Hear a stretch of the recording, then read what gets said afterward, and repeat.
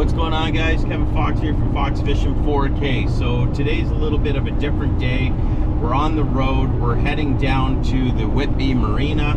We're going to be heading out from there, and we're going to be looking anywhere from maybe even starting 80 to 100 feet of water and move into probably 220. We're going to try a bunch of different things to try to get these fish to bite.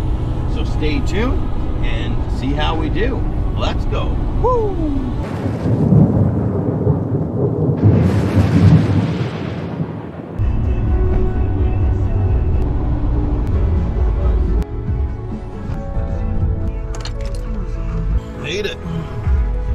5:39, we're 9 minutes late.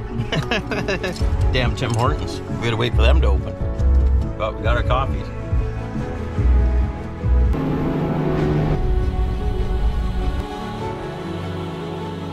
I'm like a kid in a candy store out here, man. I live for this stuff. Okay, keep going, keep going. Over. Reel down. I want to keep your tension on it. Yeah. Okay. Keep your tip up, remember? Straight up. It's gonna jump again, maybe. Oh yeah, look at that thing. That's a good one, dude. That's a good one. Holy moly.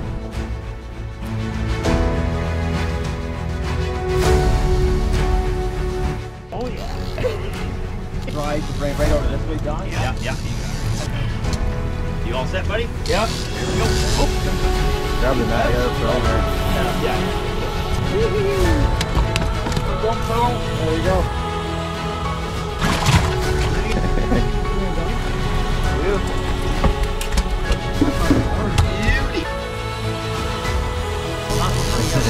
go. There you go.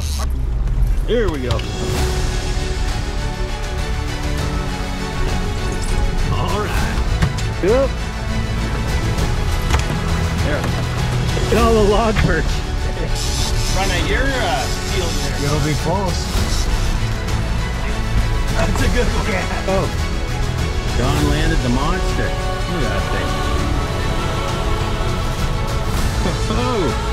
There you go, buddy. Good.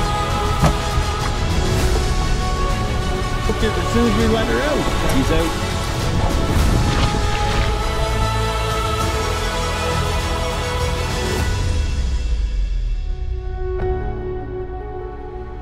We got, I want to say, 3 steelhead on spoons, and I want to say another 9, I think, hits on flasher fly. The flashers that were doing well were green color spin doctors with basically salmon candy fly on it.